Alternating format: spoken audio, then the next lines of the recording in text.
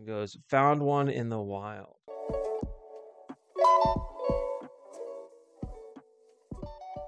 I agree with Mr. Murphy. In fact, if you see what most hustlers are doing, find in life today, they work more than 70 hours a week. Okay, bad English.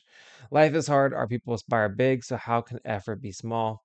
And that's in response to this article that went on LinkedIn. I saw this myself.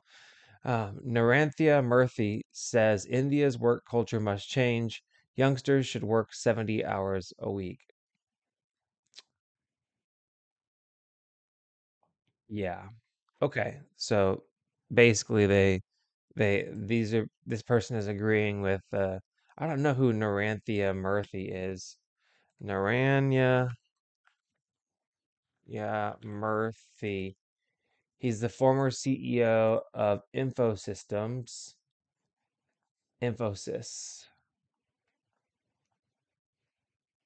Not Infosystems, Infosys.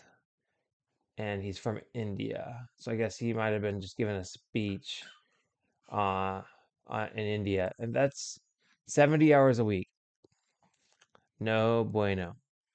70 hours a week is a lot. Now, am I working on my life and being a better person for 70 hours a week? Probably.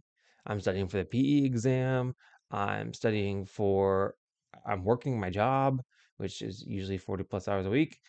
And I'm also doing this podcast. So I am working more than 70 hours a week on things that but that extra 30 comes from things that I'm interested in. And for a company to expect to get that 70 hours out of people is just insanity. I mean, there's a reason why we have the working hours that we have now. It took us a lot of effort to get to that point and to get the working week established. And yeah, this is to have that mentality. The comments say, sounds like the worst life to live. I'd love to know how mentally and physically well they are to expect that out of people.